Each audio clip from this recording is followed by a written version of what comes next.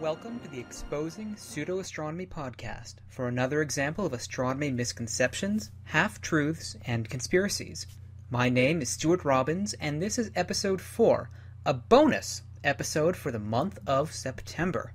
I'm putting it out on September 10th and 11th, which, besides a fairly important anniversary in the United States, is also a timely date for the purpose of this particular episode. The topic that I'm going to give a short discussion on is that of Comet Elenin.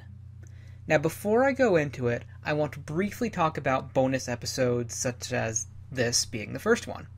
Now, I've decided that I'm occasionally going to put out bonus episodes which will happen at odd intervals, will be of varying length, and will only include the main segment, the main topic. With that said, let's move on to Elenin. Now, the basic idea that I want to address is that Comet Elenin is supposedly some portender of doom and gloom, and maybe a herald of 2012 or the Hopi Blue Star prophecy or something else. The basic background information is that this object is a comet. You may hear otherwise by conspiracy people, in fact you will later in this podcast, but it's a comet. It was discovered by a Russian mathematician and amateur astronomer Leonid Elenin, hence why it's called Comet Elenin. It's an unremarkable object, estimated to be about 3 to 4 kilometers across, and it's currently in the inner solar system near its closest approach to the Sun. The closest it's going to get to Earth is about the distance of Venus, 22 million miles or 35 million kilometers. Pretty far away, that's it. And it may not even get that close because it appears to be breaking up as of early September and may not survive its closest approach to the Sun. There's really nothing much else to say about it, as this kind of object has been seen many times in the past several years, indeed the last 100 years or so, but for some odd reason that I have yet to understand, people have been regressing in mentality by about 5,000 years.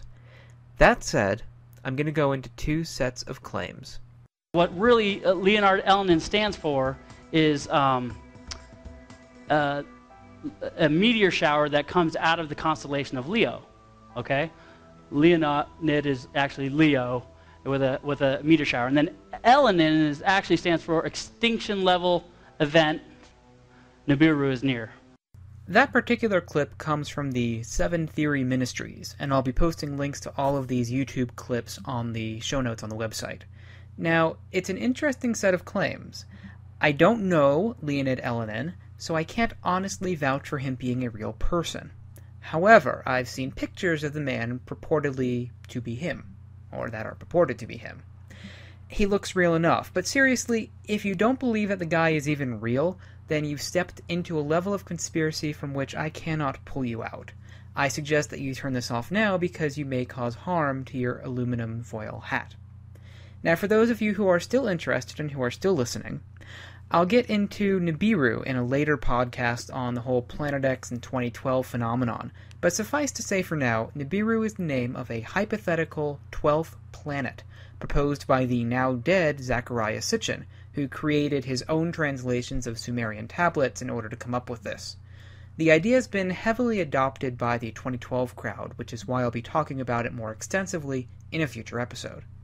Now, this next set of clips that I'm going to go through in this grouping of claims of random stuff is from the RT America YouTube channel.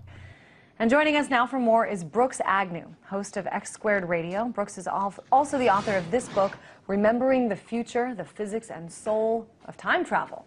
Some might accuse me of poisoning the well by interjecting here, but I really should note that Brooks Agnew is also a person who has, for years, stated that the Earth is hollow, and if only he has a few more $100,000, he could lead that North Pole expedition he's been trying to get together for at least the last 5 years, in order to prove that it's the entrance to the hollow Earth, which can only be reached when you are spiritually attuned. More on that in a future episode. Anyway, what do you think are some of the most viable, maybe one or two of the most viable theories out there in terms of what we should be aware of regarding this comet? Well, what we should be aware of is that the projections by JPL of its actual path are highly estimated. There are a lot of forces working on this comet as it travels through our solar system from a very odd angle, and not all of them have been calculated. So we're kind of making a guess as to where this thing is going to end up. This may have been true when comet Elenin was first discovered, but in actuality you only need 3 observations in order to calculate an orbit. Since it was first discovered, this comet has been observed literally tens if not hundreds of thousands of times, and we know its orbit pretty darn well, at least around now and for the next several months. Claiming that we don't know where it's going to end up is just wrong. In another segment, Agnew makes claims that relate more to the whole 2012 mythos, something that I'll be addressing later in future episodes, several future episodes, so I'm not really going to get into that much here. Now, in another YouTube video, we have this. This video is being made to help people wake up to what is coming later this summer in the Elenin comet / dwarf star. Now, I don't think I really need to go into the whole conspiracy mindset here, but I did think it only fair to introduce this next series of clips with this person's motivation to help us. With that in mind, this sets us up for a longer clip, and this is probably the longest clip I'll be including. It's one that addresses a lot of what people are claiming. In this, you're going to hear about earthquakes and brown dwarfs and black holes in a totally unracist way. Minshur Amarbashich came out with this paper on April 11th called Astronomical Alignments as the Cause of Magnitude 6 Plus Seismicity. In his paper, he included the Elenin comet because of the pattern of big quakes, which is impossible for an icy mass. By definition, a comet is supposed to be 85% ice. Anything that is this large with this mass must be visible. And the astronomers that are in my groups are having very much difficulty in seeing this thing. So there's a problem with the data according to what we're supposed to see. One problem is that on an alignment on February 27, 2010 in Chile, 8.8 quake, the Earth aquifer shifted, the Earth axis shifted 3 inches. The next year, Japan quake on March 11th, here we have another alignment, and look what happens. Earth axis shifted 4 inches, Earth aquifers in Florida and Texas shifted, which is pointing to a large object, something of great mass. We're talking about something of great mass bigger than Jupiter, but for some reason can't be seen. As stated in the radio show, there's a very small classification of objects that can be inbound, causing this seismicity that's invisible. One of them is a dwarf star, another is a black star or a black hole. That's a very short list. I tried to warn you that there was a lot of stuff in there, and there is, so let's try to deconstruct it. Now, the basic claim is that Elenin was causing or is causing or has caused or will cause earthquakes, therefore it must be massive. But it's also faint, so it must also be a small object, therefore it's a dead star coming through. When that dead star makes certain alignments, bad stuff is going to happen. First, the earthquakes. The person mentioned, which I'm going to stumble over the name just as poorly, Mensur Omarbasic, something like that, is such a crank that Rational Wiki has its own page about him, and I'm going to link to that in the show notes. Basically, he does what a lot of other earthquake quote-unquote predictors will do, which is to look for anything astronomical that was going on when there was an earthquake, and then say that that was the cause. He was also actually fairly unknown until he started to write about common Elenin causing earthquakes, which rocketed him up in the pseudoscience stardom list. With that said, his ideas lack any credibility whatsoever. Alignments such as those suggested, and those that I'll talk about later on, can't really do anything that he thinks that they did. And therefore, it's not evidence that Elenin is incredibly massive, and therefore there's no evidence that it is a dark star.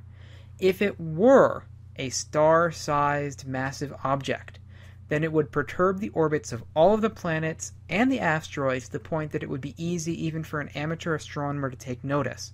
But that has not been the case. Much ado has been made about supposed alignments on special days with Elenin.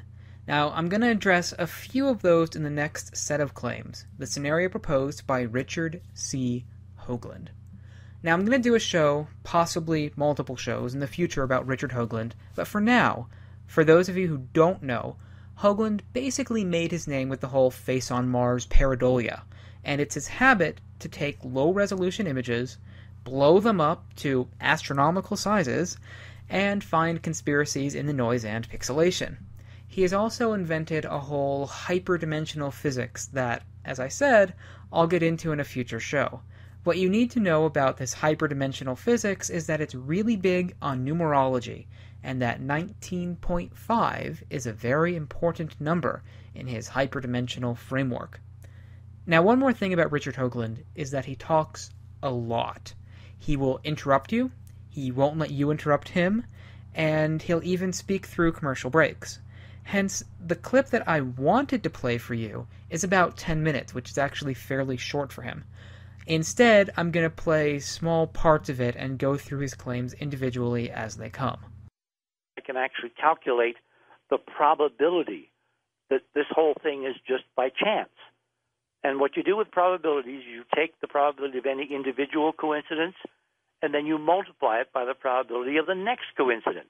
Okay, so we have the basis for what Hoagland is going to say, that the basic premise for this being a non-random event, and therefore a spaceship, has to do with the probabilities of unlikely events. Let's listen. How do I decide what the probability of Leonid Elenin discovering comet Elenin at 19.5 magnitude would be by simple chance?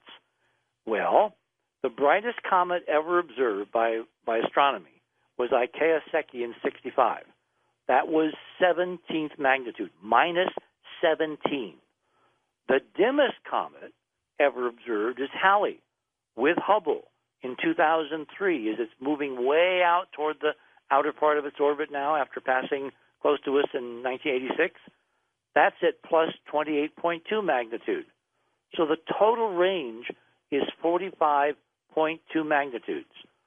So the chance odds of discovering a comet at magnitude 19.5, that's plus 19.5, is 1 in 45.2. Okay. There are a few things here that, right off the bat, are simply factually wrong. But first, a quick explanation of the magnitude scale. The magnitude scale is that lower numbers are brighter and bigger numbers are fainter. The Sun is around negative 26 magnitude, as seen from Earth, while Pluto is around plus 13. It's also a logarithmic scale, where every change of 2.5 in magnitude is a change of a factor of 10 in brightness. So a magnitude 0 object is 10,000 times brighter than a magnitude plus 10. Now on to the wrongness. Comet Ikaia Secchi, and I apologize to the 0.1% of my listeners who are from Japan, it reached its brightest point at magnitude negative 10, not negative 17. But besides this, comets are not discovered at their brightest. They're discovered usually when they're in the positive teens of magnitude, like around the brightness of Pluto or some darker asteroids. This is the same case with Comet Ikaia Secchi, which was discovered when it was a faint object on September 18th, 1965. This is really a fairly basic fact in astronomy, and I'm literally surprised that Richard is making such a wrong statement. I mean, he makes so many other wrong statements that it really wouldn't have been much to have this one be correct. But I'm getting ahead of myself. Now, it's true that finding a comet at plus 19.5 magnitude is fairly impressive because that's a pretty darn faint object. Now, it's not unprecedented, and it's also not as though Elenin was using a backyard telescope. He was looking at images from a world-class observatory. In order to figure out the odds of discovering the comet at such a magnitude, you would need to look at a histogram of at what magnitudes other comets were discovered. I'm not going to go into that much effort for this, but it's likely somewhere like a 1 in 5 chance. Maybe 1 in 10 if we want to be generous to Richard, but it's really not a 1 in 45.2 chance. That's just